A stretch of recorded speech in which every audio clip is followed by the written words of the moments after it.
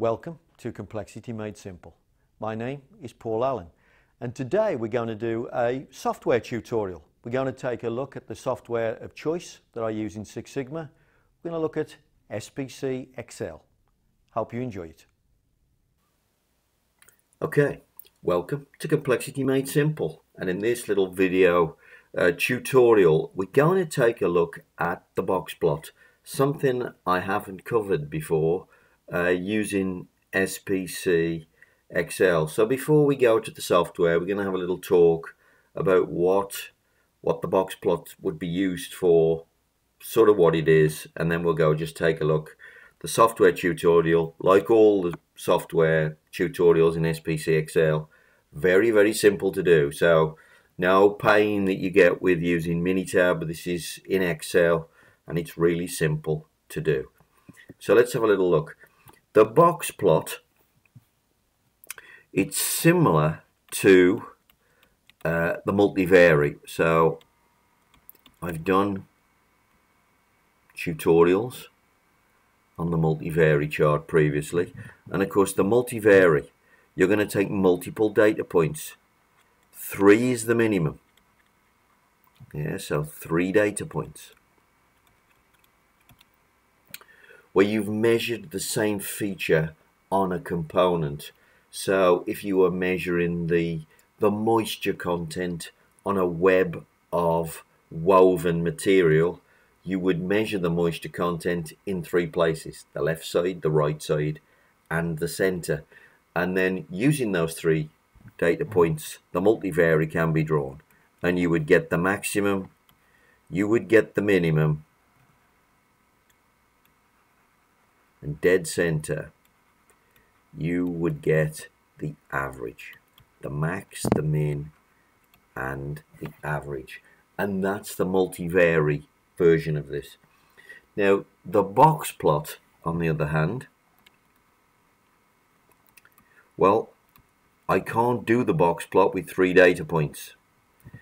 The box plot is a minimum 5 data points.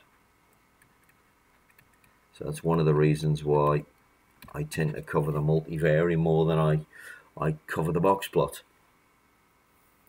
Now, what do you see when you get a box plot? Well, by the nature of what it's saying, you're going to get a box like this. Now, the box is the middle 50% of your data. That's where the middle 50% is falling in your data set. You also get a little bit of a whisker sticking out the top there. That, of course, at the top is going to be the maximum. Get an equivalent whisker at the bottom. That's going to be the minimum. And on the SPC XL software, what you also get is a midpoint marked on here.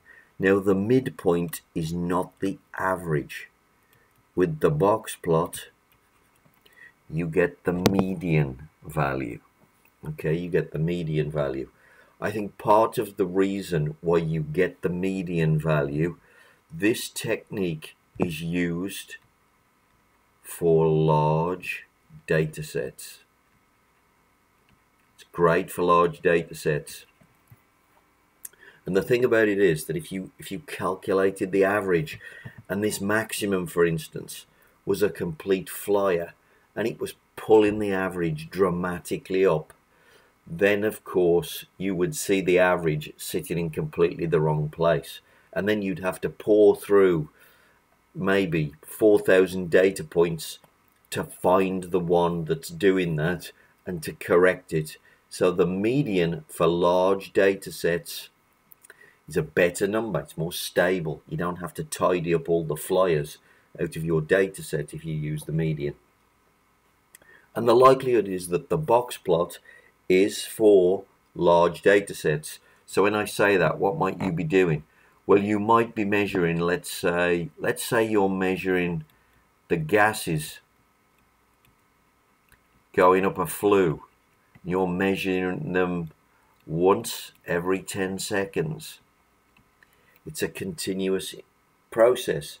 So you're measuring every 10 seconds all day. you will end up with literally thousands of data points for each day. A simple way to see that, because obviously trying to represent that data, could you represent that on a run chart? Well, no, because this run chart probably, 4,000 data points long each day that you use it. Makes no sense to use a run chart. The box plot, on the other hand, you could easily put 40 of these boxes on a diagram for the last 40 days, and you would see a representation of the maximum gas level that you've seen, the minimum gas level that you've seen. You'd see the average as well. You'd see the day-to-day variability. So it's a great thing to do for large data sets. Another one you might use it for, let's have a think. Let's say you're making food, and you've got the weight checker. It checks every item that you produce to make sure it's not underweight. Again, you could produce 10,000 units a day very easily, and then you might want to see what was the maximum, what was the minimum, what was the middle value. And again, seeing that in as a run chart makes no sense. Seeing it as a box plot is a great simple summarization, and you can look day to day how you're doing with your weight giveaway and things like that. So large data sets. So that's the real use for it. It's summarizing large data sets for you so that you can see, you can think statistically. You can see the middle, you can see the spread, you can see the median, you can see the standard deviation or the range on these charts. So let's go across to Excel. Let's pick up some data, and let's show you how the box plot works in the software. It really is very, very easy. Okay, here we are. You can see the data here is in the yellow fields. The data set that I'm going to use is a very simple data set. It's a data set that I've put together in the past just to show you how a control chart would work. So there's just five data points per subgroup, per sample subgroup, and then there's 25 subgroups.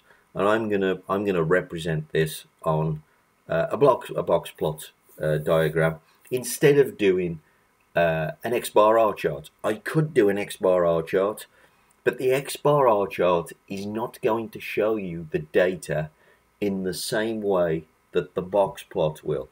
So we're going to take a look at it, and then we're going to have a look at some patterns that you wouldn't see probably in any other way other than the box plot. So like all the SPC XL, I'm going to highlight the data set. Then I go up to Sigma Zone. I go Analysis Diagrams. Of course, the bottom one there is the box plot. Select that.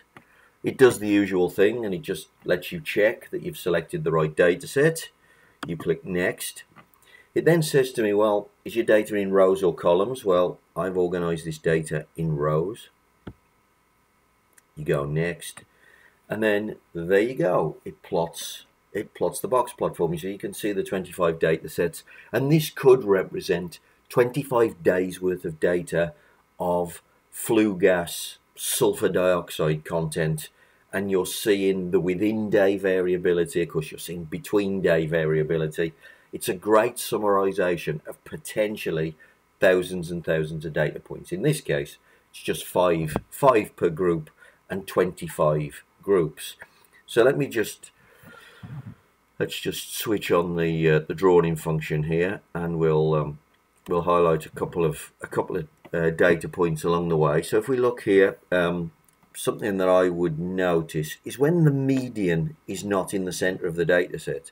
So here, look, you'll notice here the median is sitting a little bit low. So this data point up here, the top one, that's probably a bit of a flyer because of that. Yeah, and it's pulling the middle 50%, it's pulling higher, and it's obviously, normally it would pull the average up, but because this is the median, it's not pulling the median, and that's why it's sitting quite a long way from the median. There's another one here, look. this data set here, this data point is sitting a long way from the middle. There's a good chance that's a flyer as well.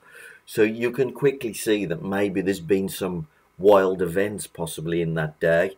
And then what you might do is go and investigate that individual day. Now here, look, there's another one here. This data point, look, is sitting a long way from the middle, from the median. But this time, it's the other way. It's a low data point compared to where the rest of the data set is sitting. So it's giving you indications that maybe something strange has happened on those days, as opposed to data sets like this one, look, where the middle is in the middle. You got the max, the min. That looks like a nice normal distribution. Should I go and look at it? And you'd be able to see that if you looked. Next one over, by the way, this one. Don't like this one either. Look, the minimum and the middle are very close together, and this thing is right out of the way. So chance that there's a flyer in there. But there's the box plot. It's a very simple diagram. It's very easy to do in SPC XL, and it summarizes often large data sets. If you'd like to know more about any of the concepts covered in this video, or any of the other concepts covered in my other tutorial videos, then here's my latest book, Drink Tea and Read the Paper. Covers everything you need to know about how to make sure that Six Sigma becomes world-class engineering in your company.